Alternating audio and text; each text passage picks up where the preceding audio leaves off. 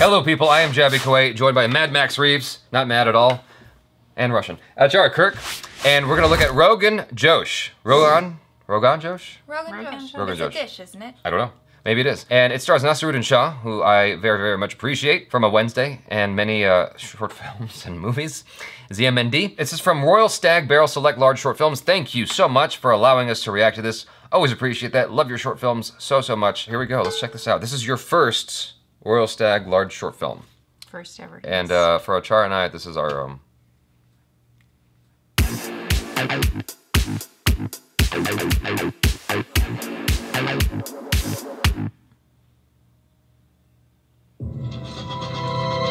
says you. Everybody in this movie is real.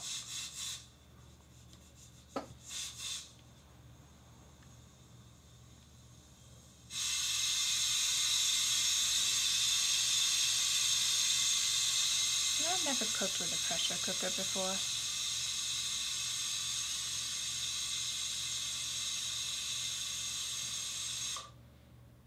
Cooking and drinking. That's what you do. Mm-hmm. That's how you cook well. Yeah. Some for the pot, some for me. Just don't cut an avocado. Like Jaby.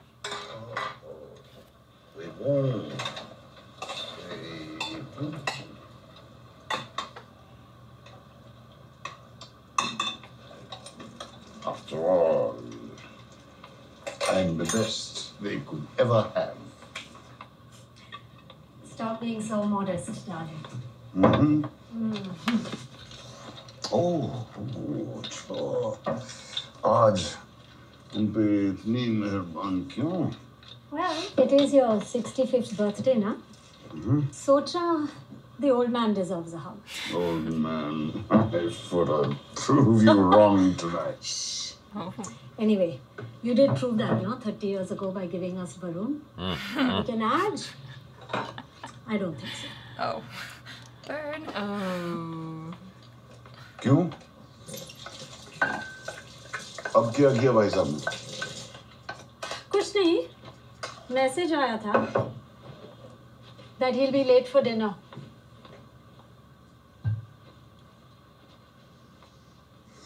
ये तो उसकी पुरानी आदत है.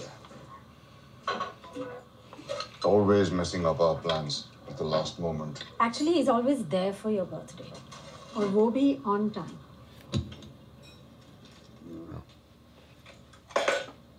जब time पर आना चाहिए हमेशा लेट हो जाता है और जिस दिन लेट होना था उसी दिन जनाब को टाइम पे टपकना. How is it? Is he talking about his birth? Wow. Maybe. रोटी बना दूं? रोगन जोश के साथ white rice. तो मैं रायता बना देती हूँ. It's in the fridge. ठीक है. It's okay. It's okay. Don't worry. Oh God, I'm getting hungry. Oh, that looks super tasty. Is that a fish? I think it's lamb, maybe. Oh yeah. Huh. Look what you've done. तुझसे बात करते करते mutton लोगों को हो गया. कुछ भी ना विजय. 2 मिनट एक्स्ट्रा रखने से कुछ नहीं होता. 2 मिनट में आदमी की जान जा सकती है. वैसे भी 2 मिनट से जान बच भी तो सकती है. Subtext. Like mother, like son. No value for time.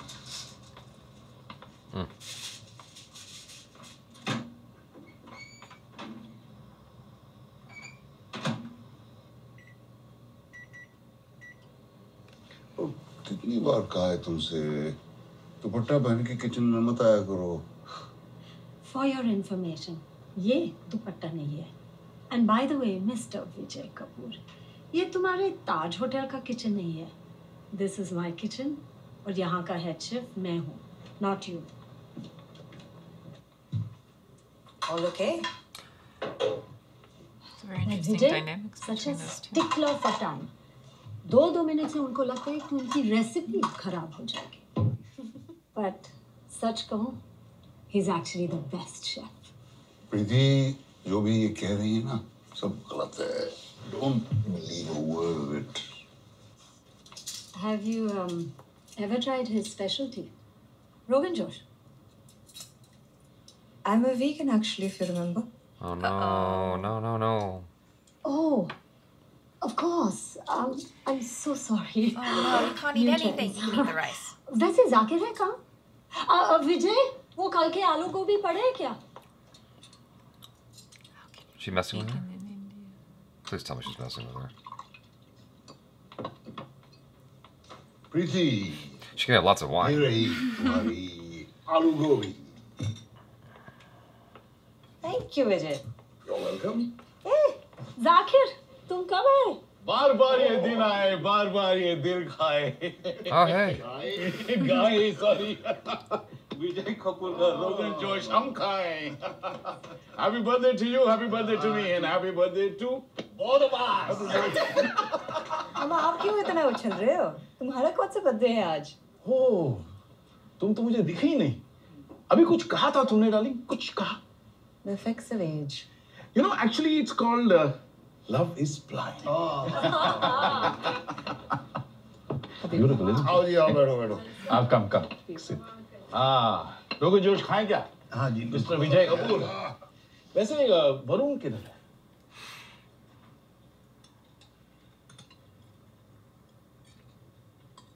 Oh, is this a flashback? No, it's not.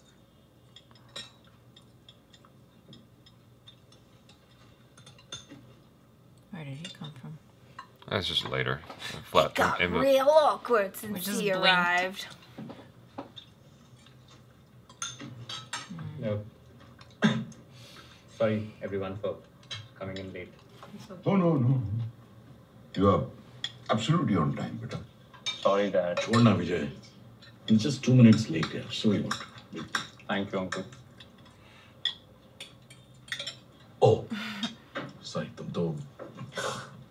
Gosh, if I was married to a vegetarian, I'd be making that mistake every day. You want some of my chicken? Oh, that's right. More to me. Yeah. More for me. It's delicious, yeah. Fantastic. अच्छा, Uncle, by the way, आप हमेशा डाल देते हो. आप दोनों मिले कैसे थे? वो क्या हुआ? रास्ते में चल रही थी. उठा लिया मैंने उसे. Shut up, Zakhir. Preeti, how can you tolerate this humor? The same way you do. We met at a mosque for A mosque? That's interesting. My husband Hussein was there, and then Sorry, husband. I know. बड़ी दुख भरी दास्तान है. What? I have so many questions. I know. I told you इसकी हरकतें मरवाएंगी. Wait, hold on. Her husband Mommy. died. Okay, I just want to make sure. मैं आपको बहुत इंटेलिजेंट समझता था. Excuse me? समझता था मतलब ये कि वो यूके बेस्ट इंजीनियर से शादी न करके एक बावर्ची के साथ शादी कर ली तुमने. What are you doing, यार? really, you did that? Yes, Preeti, I did. And Zakhir? I don't know. Time pass, I guess. Time pass करते करते 35 साल गुजर गए. और मैं कौन सा टाइम पास था? तो वो टाइम है जो पास ही नहीं होता. Why does he hate him so He's much? not, he doesn't hate him. He's got some resentment. वैसे शेफ में प्रॉब्लम क्या है? कोई प्रॉब्लम नहीं है. But you बावर्ची spend the entire life in the kitchen. It's so boring. है ना Varun? True. Isn't it Varun? You gynecologists spend your whole life peering into a woman's vagina. I think that is interesting. Vijay. Of course, I'm the lucky. Okay, now can you please change the topic? माँ बोलो ना. Could you please behave? It's okay, Preeti. I've been used to this for the past 35 years.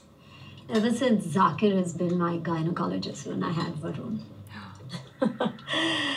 एक बात बताओ. He treated me very well. भाभी असली बात तो तुमने बताई नहीं. कौन सी? After treating her, I treated him. Hey. Oh, right. Why him? Why him? Because he fainted in the delivery room. Listen. I was stressed. I was fatigued. Fatigued. My foot. Fattu tha. Listen, Vijay Kapoor is not a fattu. I mean, was not a fattu. Really? मेरी tomato चटनी कहाँ है? मैं ले आता हूँ. Thank you. Late कर दे. तू बोलेगा या मैं बोलूँ? लगता है खत्म हो गई. अब नहीं. मैं देखता हूँ.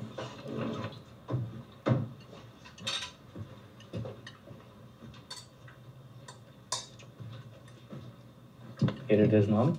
Second shelf recipe. Thank you.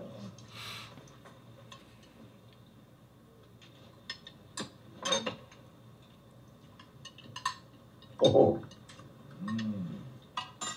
Crazy, Zakhir. That's your 6th piece. Are you serious? You're counting? मैं यहाँ क्रिकेट थोड़ी खेल कि 6 बॉल डालने के बाद ओवर खत्म. Speaking of cricket, how are Kabir's coaching classes? Mom बंद हो गई वो. क्यों? टेनिस का शौक चढ़ा था ना उसको. अब पिछले महीने से उसको स्केटिंग सीखनी है. 3 महीने में उसके इंटरेस्ट बदल जाते हैं. उसको कोई क्लैरिटी नहीं है. Varun, at that age, तुझे भी इतनी clarity नहीं थी. वैसे क्लैरिटी अब भी कहाँ है तुम में? हर 3 महीने बाद नौकरी बदलते हो. कभी बिजनेस का बुखार चढ़ता है. हाँ डैड, पर कोई प्रॉब्लम तो नहीं हुई ना. प्रॉब्लम तुम्हें क्यों होगी? पहले पॉकेट मनी मुझसे लेते थे, उसके बाद अपनी बीवी रितिका से. मुझे लगता है रितिका को दोबारा शादी कर लेनी चाहिए. You're right. रितिका को दोबारा शादी कर लेनी चाहिए.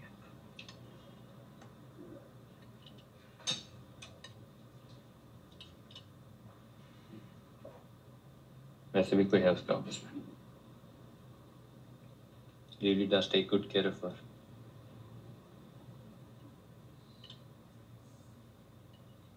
Kabir also needs a father. I'm sorry, अगर उस दिन मैं वक्त पे घर आ गया होता तो तुम लोगों को होटल नहीं आना पड़ता. Dad, God, हर not साल ये again, बात करना Vijay, जरूरी है please. क्या? Varun, I'm really happy she's moving on. Really impressed with you. ज़्यादा मत हो.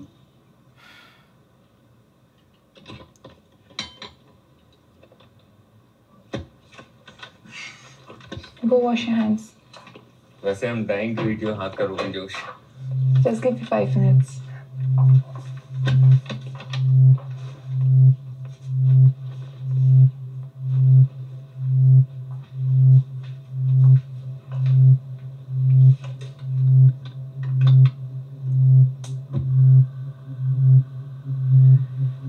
Someone died, right? I think so. At the hotel? There's some sort of tragedy happened.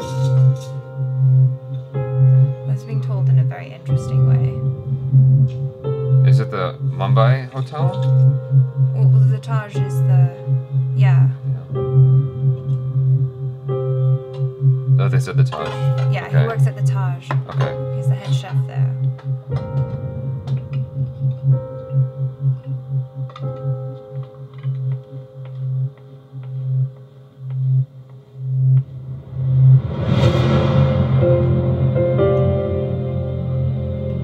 Oh, they all died?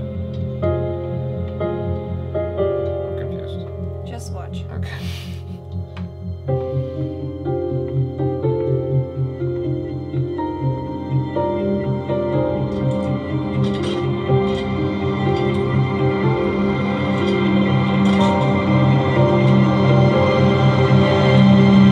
मेरा birthday उस दिन यहीं celebrate कर लेते घर पे. Come on, Dad, ये हमारा डिसीजन था. होटल आने का.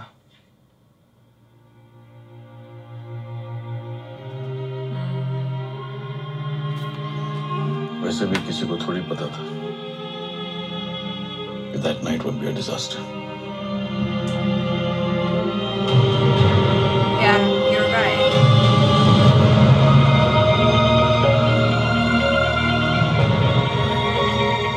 You couldn't even play with your grandchildren, Zakir.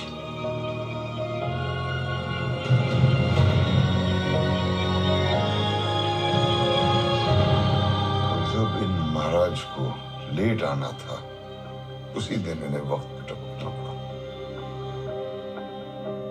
Anyway, let's forget about it. हम लोग यहाँ विजय कपूर का रोगन जोश खाने हैं. Come on.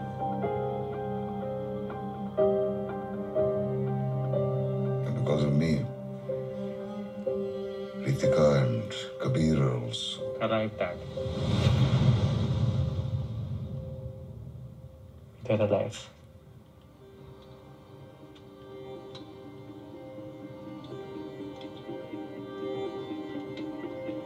Look at the brighter side. उनकी दिल ने उनकी जान बचा ली. And now they're there to keep your legacy alive.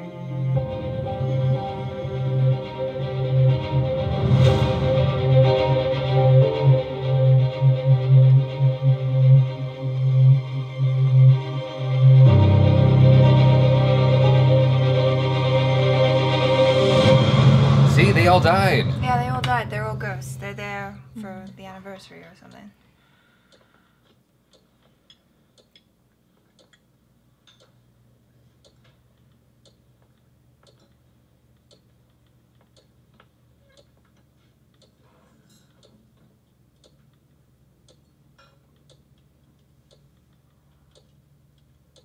आज मैंने तुमसे क्या कहा था घर से निकलने का? लाइट्स ऑफ करने के लिए ना? Oh man, that was intense. Wow, that was Now those really references cool. about 2 minutes and the importance of 2 minutes at the very beginning makes sense, huh? That was interesting. I was like, wait, hold on. I guess I was putting it together as I was getting excited because I was like, wait, are they the ghost? Who's the ghost? She's not the ghost. Because they all saw her come in. And so my first assumption was that they were the ghosts because when she was setting the table, they weren't there anymore. I wasn't sure like who the victim was initially. Yeah, because I thought that maybe she and the kid, maybe something had happened to them. Right. And it all Well, that's made sense. yeah. You're supposed to assume that it was deliberately misdirecting you. Well, that was really interesting. I mean, I got so caught up in the editing and the stylization of it, I got kind of distracted from what I was supposed to feel, which was the emotional impact of it. Normally, I think what you would deal with are people who are living the fallout of that event, like people who survived that event, not necessarily the ghosts. Like I could only imagine a film being made today about the ghosts of September 11th. That'd be nuts. To do a film about the ghosts of these people who were victims in the attack. That's crazy. I mean, it's such an interesting take on it, right? To kind of make it into a smaller story, and I kind of like that. We're following the chef, and it seems to be, you know, a very mundane thing. He's cooking. It's his birthday. It's like very everyday, very normal. And then all of a sudden, it just switches on you, and you're like, whoa, whoa, whoa, whoa, whoa! This was about this huge tragedy that happened on a large scale. I just didn't see that coming, and it kind of affects you in a very different way, just like I feel like it was very cleverly put together, how it starts with like little conflicts in the family and them picking on each other and each other's habits and this and that, and all those references about 2 minutes in time, the importance of time. It doesn't like really register with you. As you watch it, you try to figure out what is it, and then as the son comes in, you think that there is something important that he has to say, and maybe there is something else that, but like you don't think about it as being a tragedy, and the terrorists they came at the same time. When it reveals at the very end, it's like such a shocking thing. For me, it became obvious when, you know, she walks in and her husband and the child, and you're like, ah. Yeah. But it's almost like it makes you falsely believe that like it's building up to being something else. But at the same time, all those dialogues, I feel like they were just so cleverly written. It's just like those small things that people are picking on each other, like teeny little habits that you only know if you live with someone for so long. It's very special. As soon as they said hotel, I suspected it was dealing with a tragedy. I was like, okay, someone died. I don't know who it is. It just started to connect after the fact because they're saying, oh, she moved on, and you're seeing her with her new husband that she moved on with. I was like, wait, hold up. Did she rudely come in the house with her new husband? But it's obvious. Why would you? Why would you do? But she completely ignored them. No, she doesn't. But obviously because like they are not there. This is also dealing with something interesting that a lot of people like to talk about when you're dealing with the supernatural, ghosts, the afterlife, and all that stuff, which is a lot of, I mean, I don't know anything about this really, but it's all been kind of like a cursory interest in this subject. But these ghosts with unfinished business often get stuck in this kind of loop of being in that same area over and over and over again. Repeating the same action, the same thing. Energy being kind of trapped there. It's usually related to a traumatic event. Obviously that was a traumatic event, no question there. And so all these people kind of got stuck there. It's dealing with those 2 minutes. I think about that kind of thing sometimes. Like just the other day, I mean, this is unrelated to this, but just the other day I was leaving in a mad dash and I saw a car coming, and obviously we drive on opposite sides from India because we're on the right.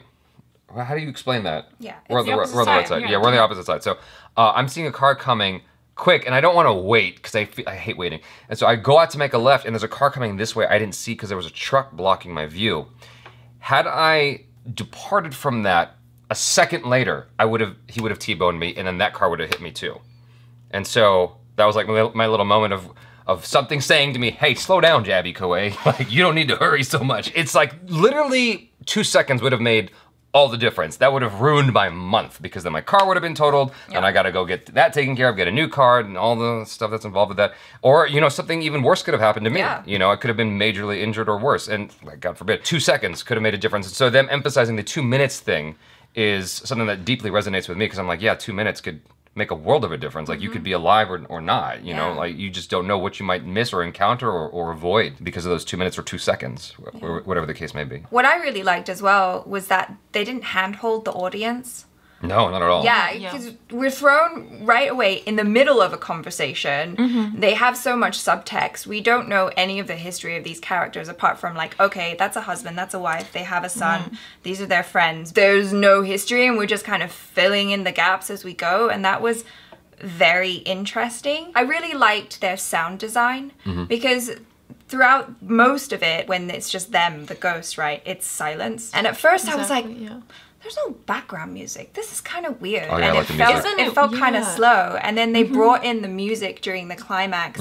And then you had like the ticking of the clock to show the passing of time. The three of them are sitting at the table and it's like they've moved on, you know? That's so interesting that you noticed that, because I feel like we, especially with Hollywood and all those big budget movies, we are almost pre-programmed to expect some kind of a sound or background music to always be there. Even if it's like a quiet moment that does not really require any music, we still expect something. And silence makes us feel awkward, even though silence is such a powerful instrument when it comes to filmmaking. And I think that they really nailed it. Just the lack of any sound, it produces such a huge emotional impact on you if it's used cleverly. Another thing is like, yeah, obviously the whole point of the centerpiece of the story is the terrorist attack and this horrible thing that happened. There is not a single mention of it. There is no like physical depiction of violence, and like I cannot really think about movies about such events that don't overtly show it to you. Yeah. So it's just almost like we learn about it through other things, and very, very what's not being spoken. It's like emotional jazz. I really like the selection of music to emphasize that moment of revelation. The thing I didn't like, and I hate this every time they do it, whether it's a film or a short film, is the credits being shown prematurely. I really didn't like that. I wish they just like let the film conclude and then show the credits after the fact, because I feel like it just mildly subtracted from the emotional impact that it would have had on me, because it was compounded. Like I was caught up in the coolness of it, and then the credits came and then that distracted me further. Yeah, because then you're like, oh, it's over now, and then, oh no. There's, and then there's some more. I like the actors. We haven't even talked about them. Like, obviously, they did a wonderful job because we got kind of pulled into the drama and the subtext of it all. I really like that there's so much subtext in the short film. That's such a big part of actual dialogue. I mean, to think that ghosts are having like, that kind of dialogue is also interesting in itself, but it's just very real that not everything is overtly spoken. There's a lot that's unspoken, and that's how people actually talk. And there's nothing more frustrating than when everything is on the surface and everything is spoken like up here, because there's a lot in that iceberg beneath the water that's not being said, that's being conveyed. And I thought that did a great job with that. And this also did a great job with making me really hungry. So I could hear Max's stomach at a certain point when they were like passing bread, I heard her going. I don't eat bread. Yeah. It gives me. Yeah. I thought that it was really neat that they made each character interesting and like unique. Something to like one distinctive feature, because it's a short. You cannot really go through development of the characters, but they seemed very well-rounded. Yeah, and complete and full, and with their story, with their quirks, with something interesting, and you have this conversation of just 5 people, but it's interesting to watch. Yeah. Just in the space of, 10 minutes or something, right? 17, but yes. Thanks so much for hanging out with us. Thank you again to Large Short Films for allowing us to react to this. Very, very much appreciated. This was moving and interesting. I thought it was well told, and I look forward to watching more of your short films. Because they're always amazing. They're always great. Like, they're always just well told. They're on the same quality, on the same par as an actual theatrical film. And sometimes you get a more interesting story out of it because they don't have to adhere to a particular demographic. They can just freely tell the story that they want to tell within the time span that they want to tell it. There's no specific time frame they have to adhere to or whatever. Like, there's less rules that they have to deal with. So I just really dig it. I thought it was cool. There's a lot of nuances in here that we didn't even get to talk about that I thought were great. Like Legacy was one that we didn't talk about. Thank you again. Be sure to check out Max Reeves on the social media. Check out ACHARA KIRK and Jaby KOAY if you feel like doing that. Follow Instagram, Twitter, all those things. Subscribe if you haven't already. Check out our other reactions, reviews, short films, vlogs, and interviews. I am Jaby KOAY. This is Max Reeves and ACHARA KIRK. peace out.